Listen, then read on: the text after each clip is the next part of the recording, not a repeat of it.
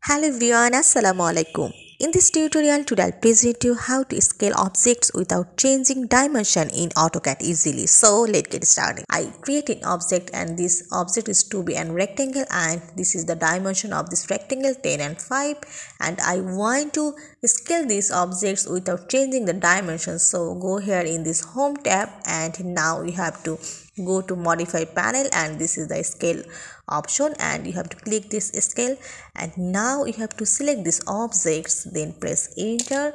Now specify the base point. This is my base point and now you have to specify a scale factor. So I change this scale factor in 2 and then press enter. Now you see my dimension is to be changed and this object scale is to be also changed.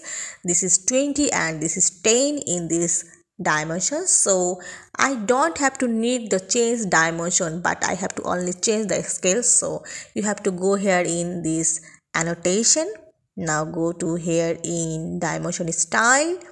Now go to a new and I want to create new dimension style. So first we have to need a new name.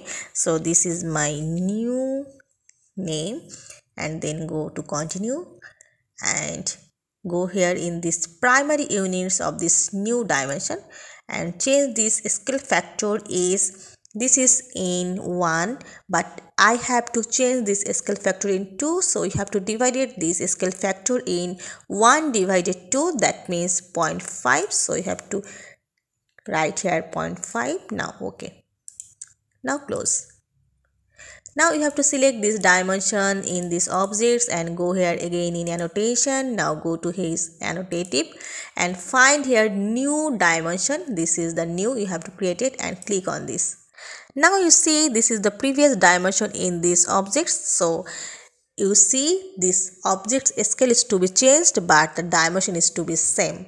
So in this way you have to change your scale but not changing the dimension in AutoCAD. I hope you enjoyed this video. Thanks for watching and don't forget to subscribe my channel. Thank you.